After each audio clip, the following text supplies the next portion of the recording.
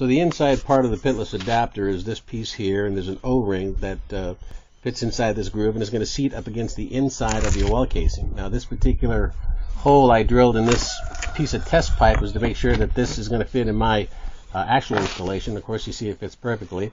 And the O-ring is going to provide a seal on the inside of your well casing, which is going to be about 2.5 foot down.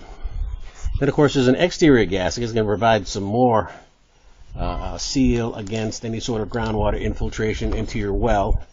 And it's going to fit like this with a backing plate that's going to push it up against the outside of the casing. This is curved, of course, to accommodate 6-inch and up. This is happens to be a 6-inch piece of pipe, as is our well casing.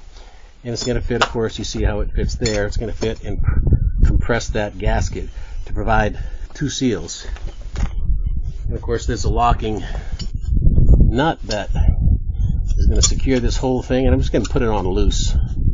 But you see how that works. And, of course, your outlet pipe, which in this case is going to be 1.25 inches out to a utility hydrant or whatever configuration that you have. This is going to be not a pressurized system, but just an open atmospheric system. It's going to push the water from a depth of about 260 feet from a 2-horsepower pump, and I don't want any back pressure or any line reduction, so it's going to be basically full bore 1.25 all the way up from the pump to the utility hydrant outlet.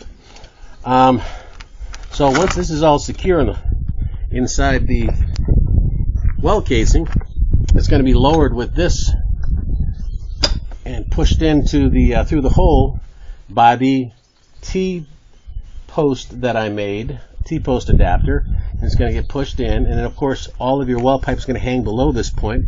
And when you're finished installing it, you basically just going to unscrew your T-post puller. So that's the whole point of the T-post puller.